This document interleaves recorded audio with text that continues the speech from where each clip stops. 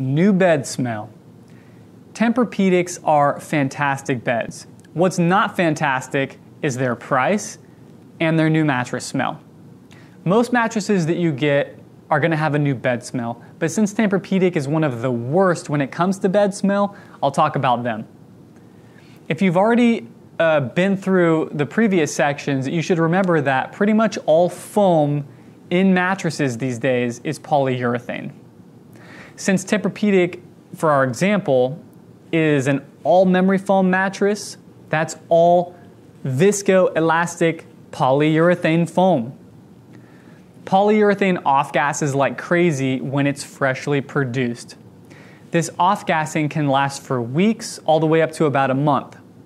Polyurethane off-gassing is 100% non-toxic, and about 1% of the population has a bit of a sensitivity to it and it can even develop a rash.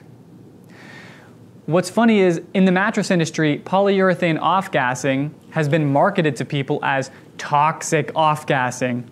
But in other industries, like in the auto industry, polyurethane off-gassing is marketed as new car smell. When you get a new car, the plastic side paneling, the foam in the seats, the cover of the seats usually, the carpets, everything inside a car is polyurethane at its base. And polyurethane off-gasses, the polyurethane off-gasses and creates the new car smell. If you really want a mattress to air out quickly, open up all the windows, get some good circulation going as often as possible to help out with the smell.